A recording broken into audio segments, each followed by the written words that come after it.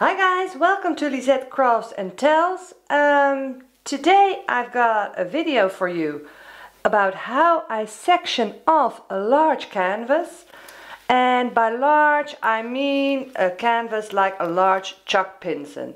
This is the Golden Valley. I unboxed that recently on my channel, you can look over there. And this is a canvas of 93 by 70 centimeters. I'm going to try to do this canvas in 4 weeks.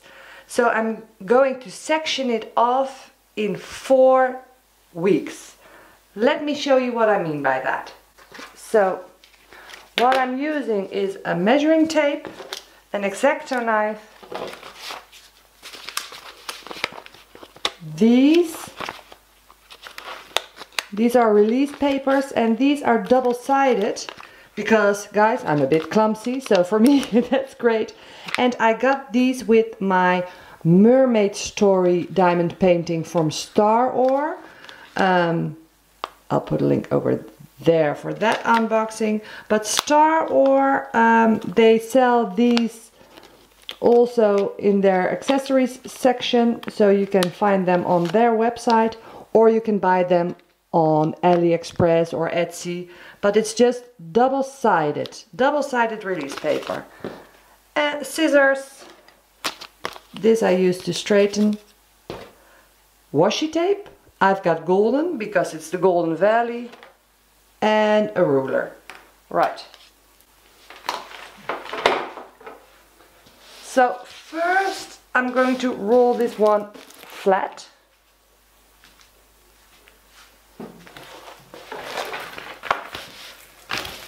So as you can see, this is pretty large because this is on my dining room table right now.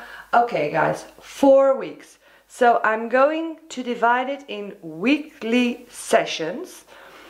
So I have to cut this one in 4. So bear with me.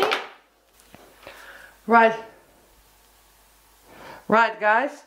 So it needs to be with the middle part is 46.5 if you divide 93 by 2. But I'm going to do 46 on one side and then 47 on the other side.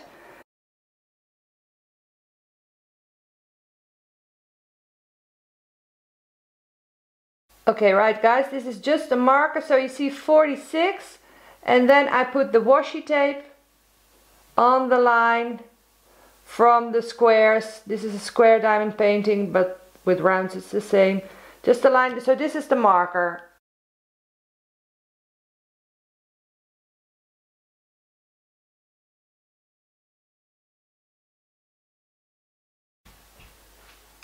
So this is the part that I'm going to be doing last. So I'm going to start with this quarter. So 1, 2, 3 and 4.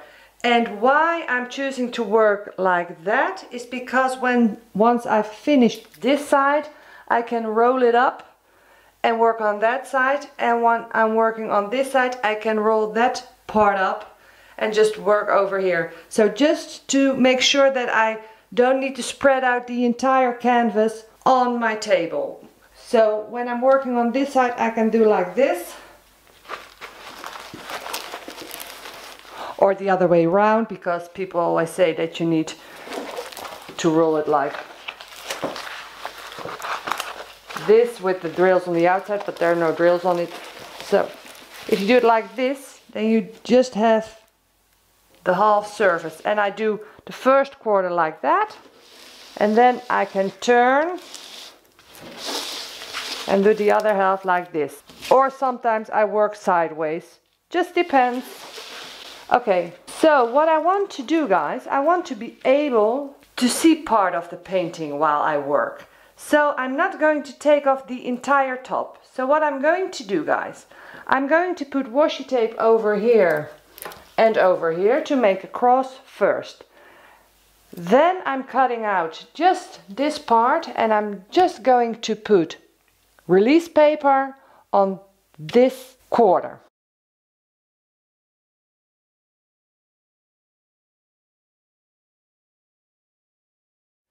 Right, so now I've got my cross for the four sections.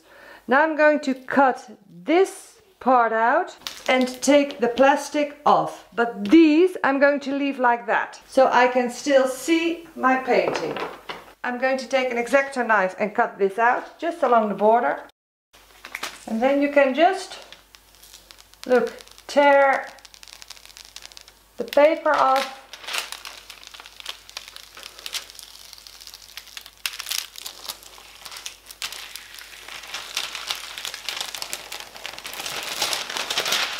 Okay, so now this paper is off, so all we need to do is place these back. Right, so guys, I want to do this section in a week. I don't want to make a section too big. I'd like to work with smaller sections. Right guys, what I'm going to do is I'm going to cut these in half, because I think that for me is a nice size of a section to work on, because this I think is too big. I prefer little pieces like this. I'll show you what the size of it is. It's about 7.5 centimeter by 10, and these are reusable, guys, so I'm going to be using them for the entire painting.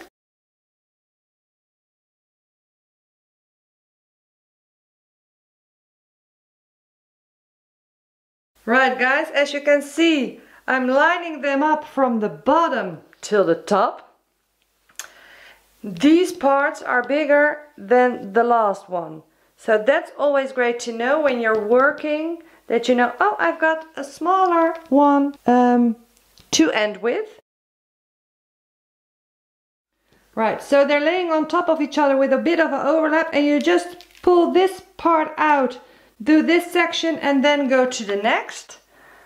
I started with the part that I'm going to be doing last, that's over there, and then I just placed the other one on top. Alright, so guys, I made 24 sections because I'm doing it per week. So I wanted to do 4 sections for a day, because I like to work in smaller squares. So they're not all the same size. These ones are, the top ones are the smaller ones, and then I've got 3 rectangular ones over here. I'm going to be starting in the left bottom side and work my way like that. There are 24 sections, so I need to do 4 per day. That's 6 days, and then I've got 1 day off, or I can catch up with the sections that I didn't do. And as you can see, guys, the rest of the painting is still visible. So I'll be doing this section, then I'm going to, once I finish this, I'm going to section off this section, then that one, and then that one. And you can reuse your release papers. So I'm just going to use this system for all 4. So I don't need extra release paper, and I'm not covering up the entire painting yet, because I like to see parts of it. This way it feels like you're doing a smaller painting and it's not as daunting. So that's how I section off a large diamond painting like this. Okay guys, what do you think? Is this something that you would like to use, or do you like to cover up your entire painting? So if you're new to this channel and you like what you see, please consider subscribing to my channel. I would love to have you as a follower. And guys, I would really appreciate it if you give me a thumbs up on your way out.